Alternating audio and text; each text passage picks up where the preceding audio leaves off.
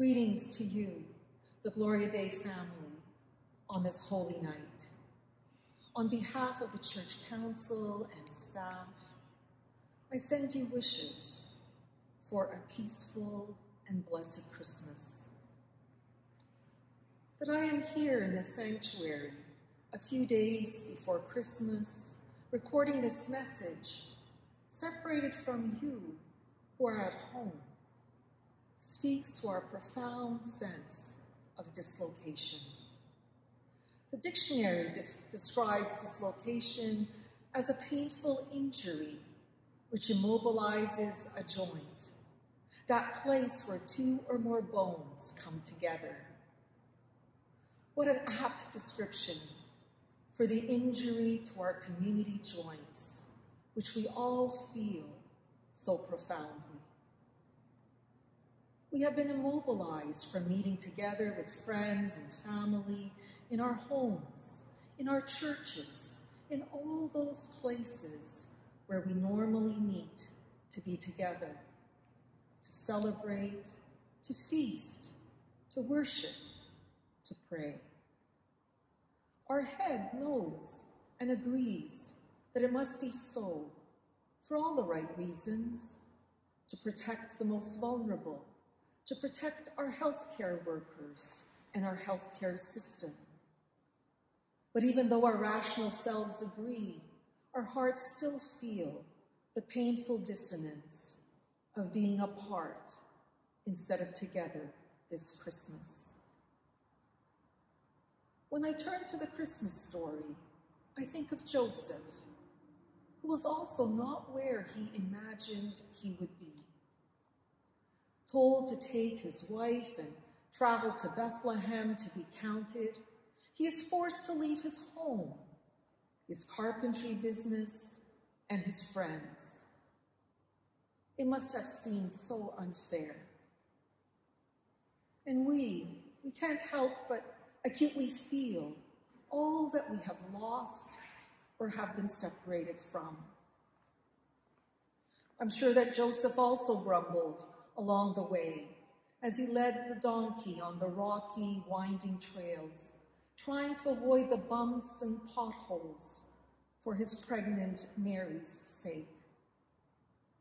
After an arduous journey of 90 miles, the distance between Nazareth and Bethlehem, then along the heavily forested Jordan River Valley inhabited by wild boars and bears, and on through the Judean desert, where they brave scorching heat and rain during the day and freezing temperatures at night. Then finally, over the hills surrounding Jerusalem, they arrived at Bethlehem.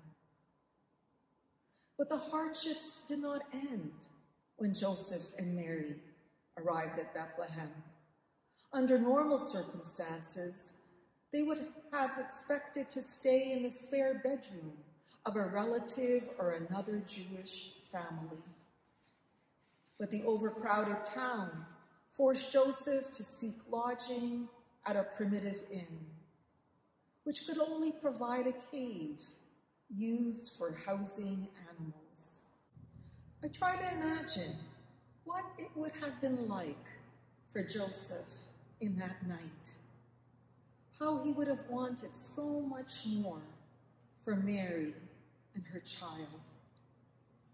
And I imagine him, after all that they had endured on their grueling journey, standing there at the manger, not complaining, but giving thanks. The child whom the angel told him would save people from their sins was born. The child was safe and resting peacefully, and his heart was full of gratitude. And I imagine him praying, God of our weary years, God of our silent tears, you have brought us thus far along the way. In times of bitterness, you did not abandon us, but guided us into the path of love and life. in giving thanks, did Joseph realize that it is precisely at the point that the night is longest and darkest that the world turns toward the dawn of a new day? We don't know, but forgetting what lay behind him and laying aside his worry about what the future still held, Joseph became present to this moment. He became present to this child shining with the radiance of Christ. Precious sisters and brothers, beloved friends and siblings in Christ, our displaced pandemic joints will heal. We will be together again, hug our grandchildren again, have breakfast with a friend, gather at the table again. But tonight, on this holiest of nights, we are invited to join Joseph at the manger and give thanks to God, who has brought us this far along the way, to meet the Christ child who is come to save us, to bless us, and to guide us into the path of love and life.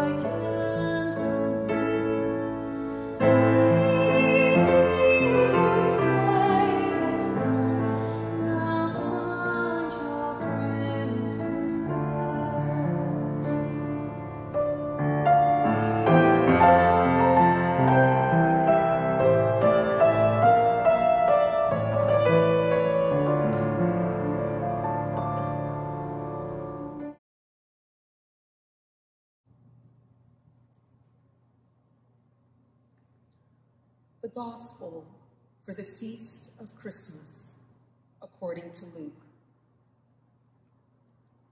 In those days, a decree went out from Emperor Augustus that all the world should be registered. This was the first registration and was taken while Quirinius was governor of Syria. All went to their own towns to be registered. Joseph also went from the town of Nazareth in Galilee to Judea, to the city of David called Bethlehem, because he was descended from the house and family of David. He went to be registered with Mary, to whom he was engaged and who was expecting a child. While they were there, the time came for her to deliver her child, and she gave birth to her firstborn son and wrapped him in bands of cloth and laid him in a manger, because there was no place for them in the inn. In that region, there were shepherds living in the fields, keeping watch over their flock by night. Then an angel of the Lord stood before them, and the glory of the Lord shone around them, and they were terrified. But the angel said to them, "Do not be afraid, For see, I am bringing you good news of great joy for all the people. To you is born this day in the city of David a Savior who is the Messiah, the Lord. This will be a sign for you. You will find a child wrapped in bands of cloth and lying in a manger. And suddenly there was with the angel a multitude of the heavenly host, praising God and saying, "Glory to God in the highest, and on earth peace among those whom he favors."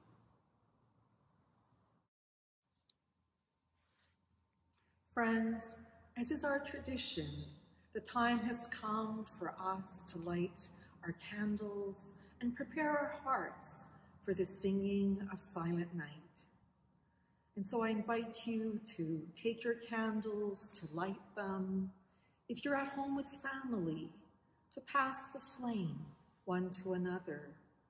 And if you're at home alone, I want you to imagine receiving the flame here from the sanctuary as I take the flame from the Christ candle on the Advent wreath and pass it to you at home. And I want us to imagine the flame being passed from hand to hand, one to another, the flame being passed from household to household. And in this way, our hearts are joined in prayer, in worship, in adoration of the Christ child on this holy night. And so we lift our voices as the choir leads us in the singing of Silent Night.